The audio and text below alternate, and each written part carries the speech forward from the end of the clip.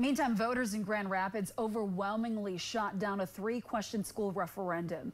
Each question saw more than 75% of people voting no. The referendum would have increased taxes to help keep staff and programs running within the school district. Now, the district superintendent says while he is disappointed, he understands the community's opposition to new property taxes. He says the district will look to other budget cuts, something they're no stranger to. Going to be our fifth year of it in a row. And so it's something we've been through before. But every time that a district goes through this, the cuts go deeper.